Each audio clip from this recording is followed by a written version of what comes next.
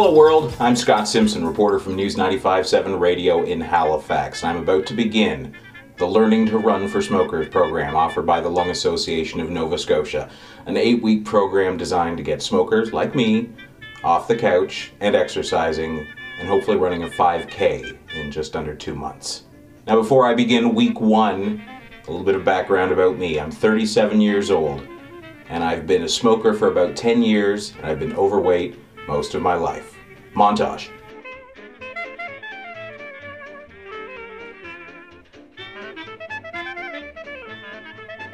Love a good montage. Now, before we begin, it's time to weigh in.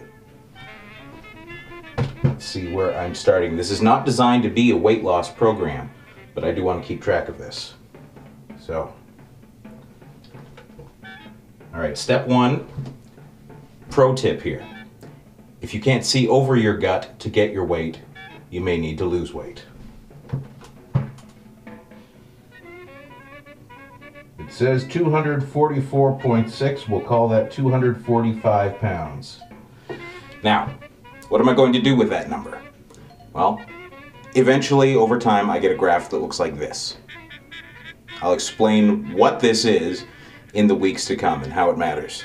Now, if I take my height, my weight, and do some math, I get the BMI, or body mass index. And according to the charts, that BMI comes out to mean, it's an awfully big word.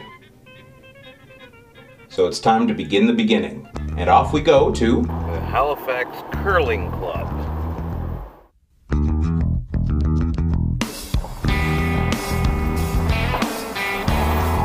Gotta get ready to run.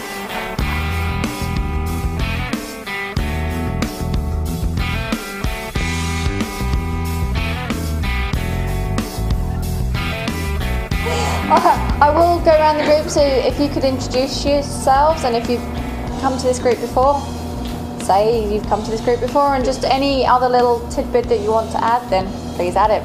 These people look like they're Modeling at the end. Now we do divide into 3 groups, and I will explain it better up at the park as well.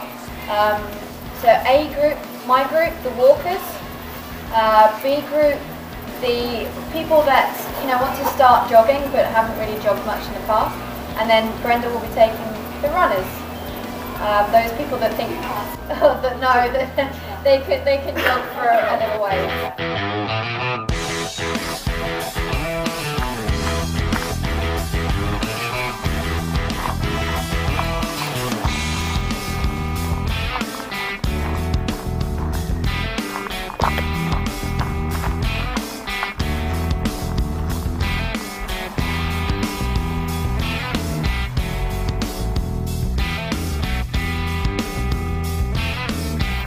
Alright, we just did a warm-up and my glasses are foggy, as you can see, and my legs are a little bit.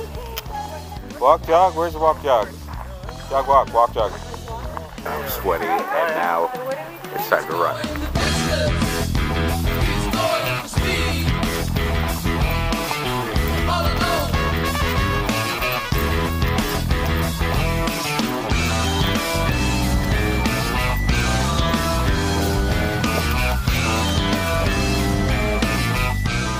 Alright, that was 400 meters intervals, alternating running and walking from here to the Martello Tower and back again. And I'm only halfway done.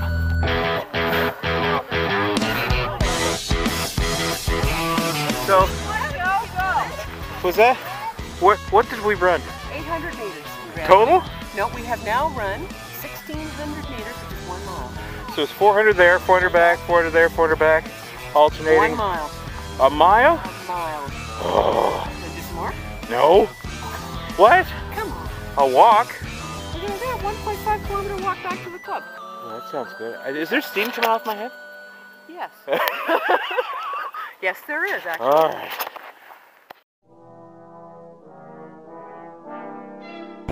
All right, what are we doing here? Okay, so this machine here measures your carbon monoxide levels in your blood.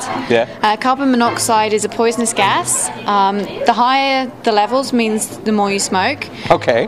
So if you blow anything above a 2 or a 3, it means you've been smoking.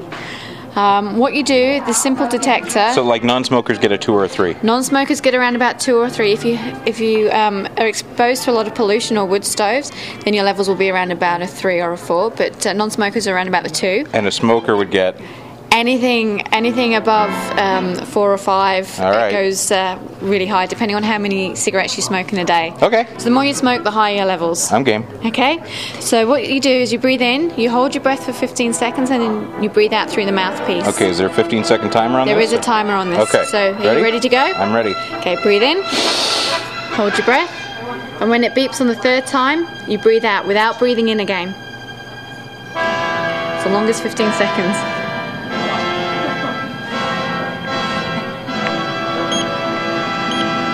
Okay, breathe out.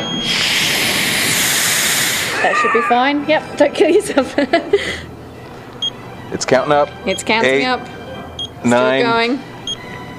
10, 11. It's gone in the red zone. Okay. Okay, so 11 parts per million. Yeah, that's the carbon monoxide level in your blood. So you've got that 11 parts per million carbon monoxide in your blood, and that actually means that your oxygen is less likely to get to your tissues and your organs because the carbon monoxide takes the oxygen's place. It kicks the oxygen off my hemogoblins. Hemoglobin. Yeah. Precisely. Yeah. So the higher the level, the less oxygen you're actually going to get to your tissues and your organs. Now, if I exercise, Yep. and my aerobic capacity goes up, does that mean that I can smoke more and have a lower carbon monoxide level, or is this something that will hold me back from feeling well? This will hold you back from feeling well. No matter how fit you are, if you smoke, you'll still have a high carbon monoxide reading. Oh. All right. Exercising is going to help. Exercising is going to help your overall health, but the carbon monoxide will still be in your blood, preventing the oxygen getting to your tissues. All right. Yep. I've learned something. Okay. Thank you, Jane.